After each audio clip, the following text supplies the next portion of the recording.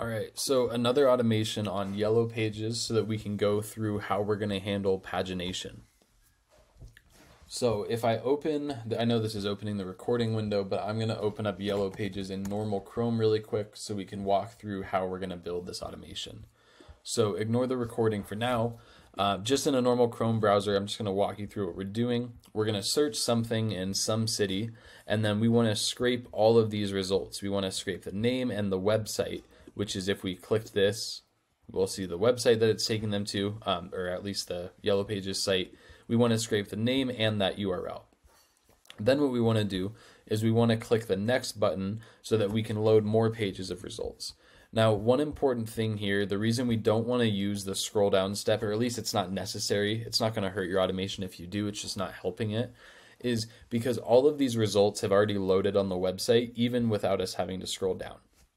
Something like LinkedIn or Google Images, where you have to scroll down to load more results, that's where you need to make sure you use that scroll down step so that you get the amount of results you expect and it handles loading for however long you want to scroll.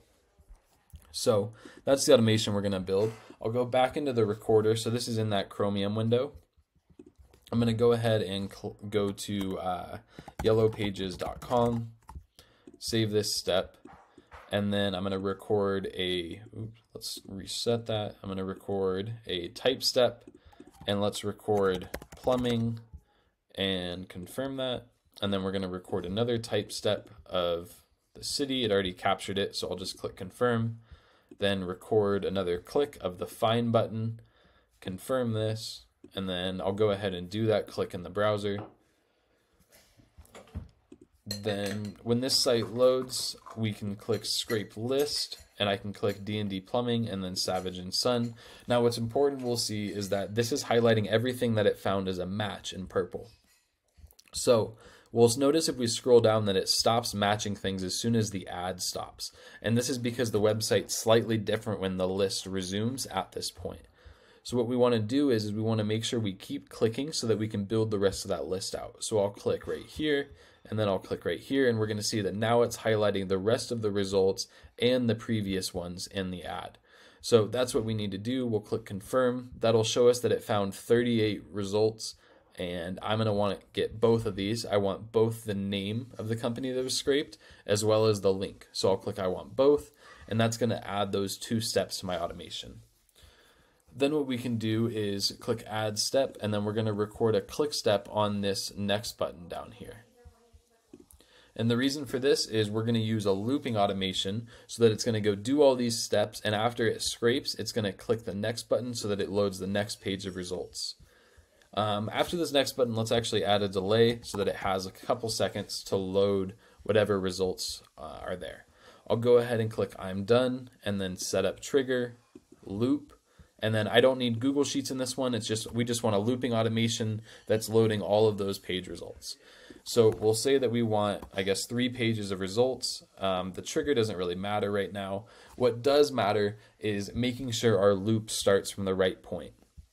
So what we want to happen is we want it to go to Yellow Pages, search something, and then we want to scrape these, click the next button, and then scrape again. What that means is that our loop is going to start from step 5. The reason is because we want to go to Yellow Pages, type something, click find, scrape this, click the next button, and then we want to restart from the step 5 right here. Or sorry, we have our delay also. Then we want to restart from step 5 so that every time it clicks the new page, it clicks and loads the new results and scrapes those. So I'll go ahead and set this to step 5. And when we run this, it'll go to Yellow Pages, click plumbing, type plumbing, type sparks, click find, scrape some stuff, click the next button, wait a couple seconds, and then restart from step 5, and it's going to do that 3 times. If I want to make this do it 5 times, I change this to 5, and so on. So if I click play steps, I'm going to go ahead and pause while this takes a second to run, but I'll show you at least how it's going to enter the loop. So again, and this is really helpful for things like the Instagram DM automations, LinkedIn automations. We don't want to repeat the login steps every single time. We want to loop and then we want to restart from a certain point. That way we don't restart all of our progress that we already made logging into the site.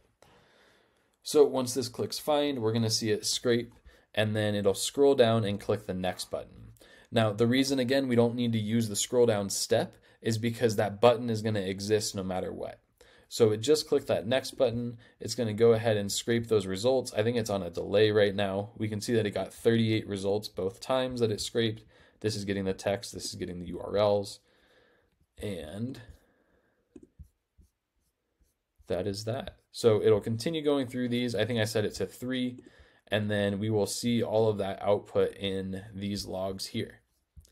So that's the automation. That's how we handle pagination. Looking forward to seeing how you guys handle that. One other way that you can do this is because Yellow Pages uses the chevron, if they use like some text that says next page or something, we can also click the 3 dots here, advanced settings, and then use something like next page to always find that next button, since sometimes that might change on certain sites.